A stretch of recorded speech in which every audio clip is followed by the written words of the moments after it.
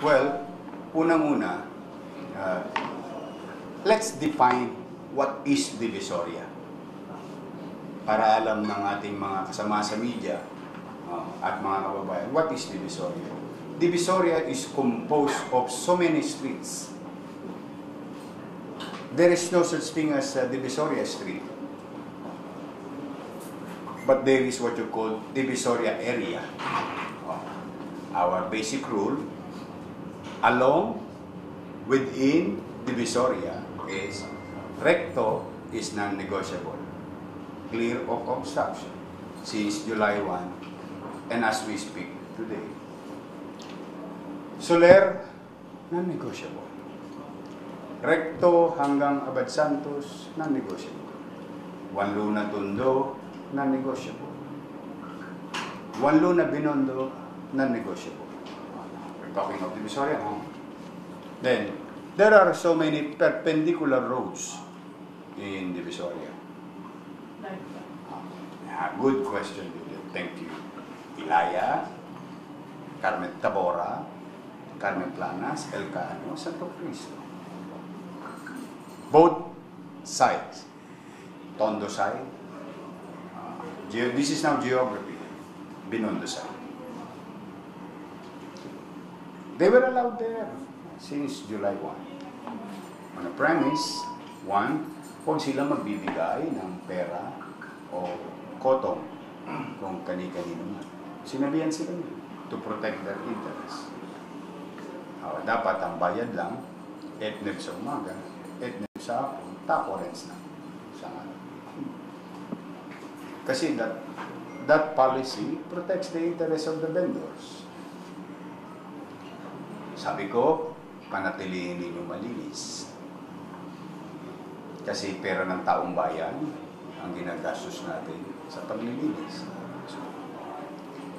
Yung gitna, huwag nila sasaraduhan to have it possible to vehicular and foot traffic para maging maaliwalas. Meron tayong MD Santos and so on. So this has been ongoing.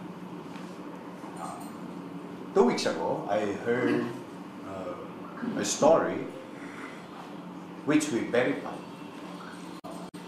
na meron pang mga ilang vendor na naglalagay kay Eddie at kay Patty sa Carmen Planas. Ito naman yung tinatawag nating prutasan. Dahil sila daw ay tinatakot ng mga individual na yon na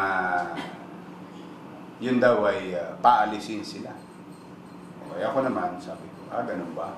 Talaga palang ayaw makinig ng mga pinoproteksyonan nating vendor. Kasi pamahalaan na nagpo-proteksyon sa kanila ngayon. Eto na. O di, sinawata ko sila. Tinigil ko. 4 days. 4 days. You can ask Colonel Baltasar. 4 days.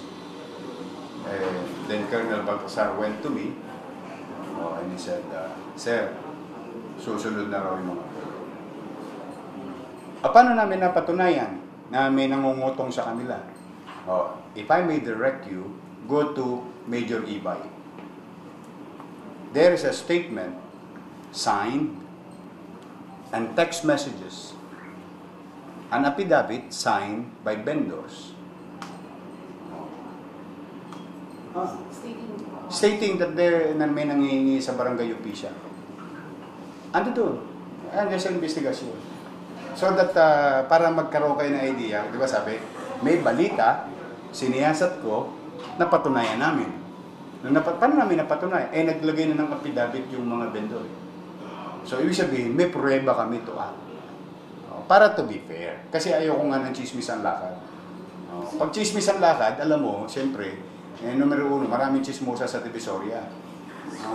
Talaga kung hindi naman paano sila mabebentahan kung tahimik sila. Di ba? Now, my point, kayo may mga magulang, may mga kaanak, gumagamit ng card. Is it fair to you to have that kind of roads or road, filthy. Ang pangyayan, baka kala mo.